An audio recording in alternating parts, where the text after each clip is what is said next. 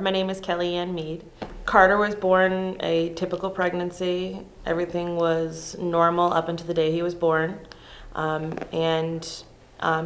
we were in the middle of a C-section delivery, we discovered that Carter was born with birth defects in all 4 of his limbs.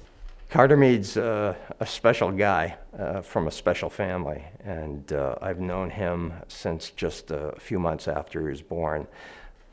I've had the privilege of being Carter's prosthetist for the last, I guess 8 years, and it's been a real joy to see him progress. We came to Next Step, and by 8 months old, he was standing on a prosthetic leg, and he was using a prosthetic arm to balance and play, and ever since then, he has not stopped.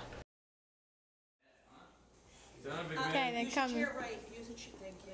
What's going on? Hi. How are you, sweetie? Good. How are you? Good. This time We're waiting for a measurement. Awesome. Try it out. Reach out there, and now you close it. Oh, yeah, buddy. There you go. There's one thing. We had a lot of support emotionally through Next Step, and that's really the biggest way it's affected our lives. When we first started coming here, we were completely in crisis, depressed. We really had no idea how to take care of a child who was about to have an amputation.